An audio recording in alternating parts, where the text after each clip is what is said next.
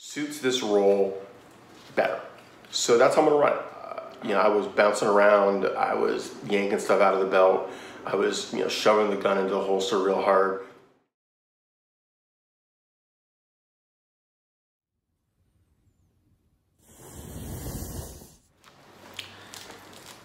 Hey folks, welcome back to Bullets and Brass. We're doing a quick video, two parts.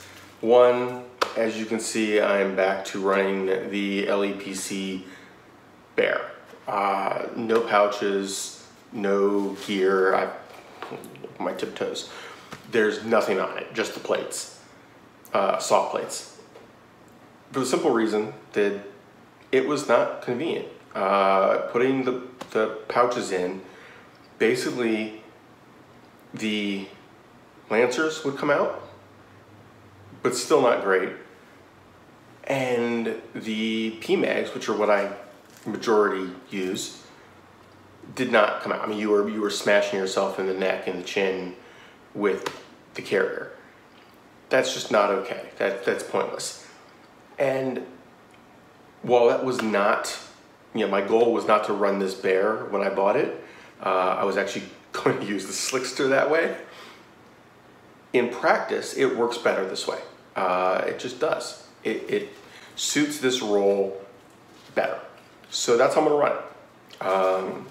It's going to be my lightweight, slim, throw it under something else if I want to, just basic setup. And as you know, I'm a fan of belts. I use my belt rig way more than I use anything on a chest rig. So, it is what it is. I'm not gonna sweat it. If I had spent a shitload of money on it, I might feel differently and would be trading it in. I didn't. These are not super expensive plate carriers. I don't feel like I didn't get my money's worth. It's just something to keep in mind. I think that this pouch this kangaroo pouch is way better served as something other than magazines. Now, when I put the magazines on the outside, was not the end of the world. Worked okay. Not great, but it worked. The other issue is, and I put them away already, unfortunately, I was gonna grab them. The pouches for those, the 7.62 sized pouches, did not fit. Could not get them in there. That's the triple turnover from Ferro Concepts. It is not particularly wide spacing.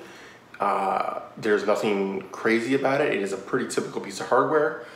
I was putting it in with the mags, but it was not, there was no way you were going to put it in. Even if I hadn't had the mags in there. Once I got it in, I would not have been able to get the mags in. It was not fitting. Good, easy 3/8 of an inch short. Now, the majority of that is simply because this pouch doesn't have a whole lot of extra room. It is flat stitched in place, okay? So there's no gusset on the side to extend it outward to fit those pouches. So when you go stick something that thick, because remember the 7.62 mags, significantly thicker. So what fit with the 223 mags, the 5.56 mags, did not fit with the 7.62s. And that may have been part of why the PMags did not cooperate. Just that it was being crunched just enough that the extra friction they created was too much. It is what it is, but I'll probably buy some sort of basic admin pouch, thin insert to put in here, just something to hold, a pocket knife, some pens, maybe a little bit of a map and, phone card and, that kind of thing, whatever it is, but thin. Now, the other item. This is really basic item, okay? High-speed gear. This is a replacement for a cheaper one that I bought on Amazon. Now, I didn't buy cheap. I bought a name brand. It was only slightly cheaper. The construction quality was not even close. I'm glad I lost it, to be honest, because I thought that was typical. I thought that was the norm. It got reviews that indicated that was pretty normal, if not better than average. This makes it look like a piece of shit, to be honest. I'm not gonna name names, but it was comparatively lousy. This, if you're familiar with these kind of belts, this is an inner belt to put through your belt loops. It's all Velcro, and you tighten it up, and that's holding your pants within reason. But then the Velcro is on the outside, and you put your training belt over that so that it's not through your belt loops. You're not dealing with having to thread it and get pouches on and all that. You're just putting it on over, so it's easy on, easy off. And this keeps it from moving around, okay? This is $26.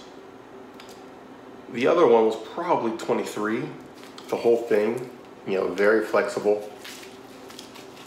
You know, it just curly cues, does whatever you want. Much sleeker. The attachment is only a little bit. It's only this end piece. The whole inside is not Velcro. So you put it over and you attach it to the outside wherever you need to. This particular one goes up to 40 inches. It really goes further, but that doesn't give you enough engagement in their opinion. I usually wear a 36, so to me this is plenty of room. It really is a little too much. I'm barely, like, I'm stuffing the end into my belt loop.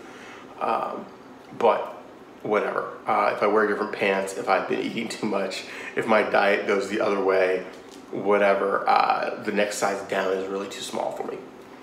But the big thing to me is the flexibility. This is comfortable, this is practical.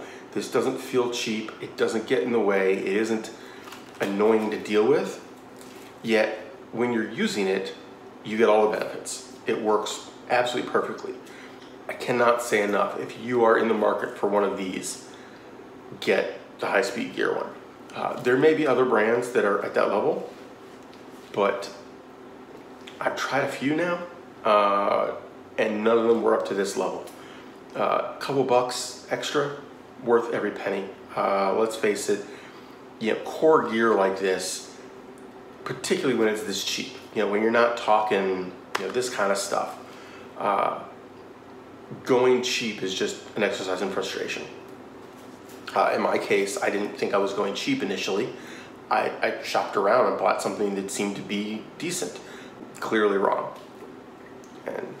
But you will be seeing more of this. I'm not doing a video right now of me using it, but I have messed around with it. I have been wearing it around. I have done some drills with it, and no issues with the fact that it's, you know, much more flexible and soft. You know, the Velcro holds real well. It doesn't stick, you know, when it's not supposed to, but it doesn't let go when it's not supposed to. One of the things the other belt did, when you went to take off your belt, the outer belt, it was tough. I mean, it did not, you just could not get that off there. It was like peeling it piece by piece. This, just pull it off. It was enough grab on, keep in mind, it's a high-speed gear outer belt too. But they got the grip just right. It is plenty to keep it in place, and not so much that you feel like you're fighting it. And to me, that's ideal.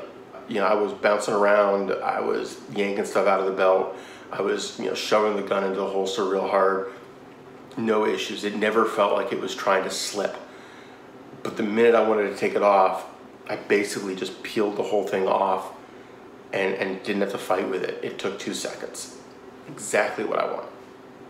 Anyway, take care, have fun, stay safe, stay out of trouble, guys.